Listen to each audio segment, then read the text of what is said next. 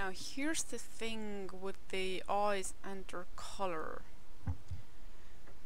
Since earlier, when we described Jewel, I went with Kelp Forest, which was exactly what I was looking for. But it is also one of those expressions that you can use once. If you use it twice in the same text, it's gonna feel weird, like claret for blood.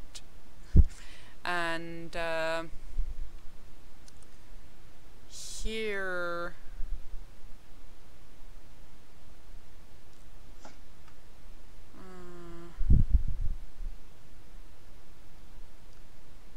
is a bit of conundrum, is a mystery. On one hand, I don't want to just say things plainly. On the other hand, I don't want to reuse the same things that we already used on her.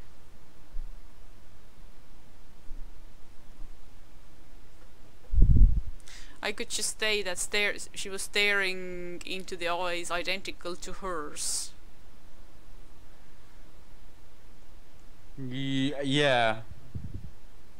Yeah, so then you don't have to say, oh, like they were dark green eyes. You can skip over that entirely. Yeah, because the point isn't what color they are precisely, but the point is that they have the same eyes. Mm-hmm.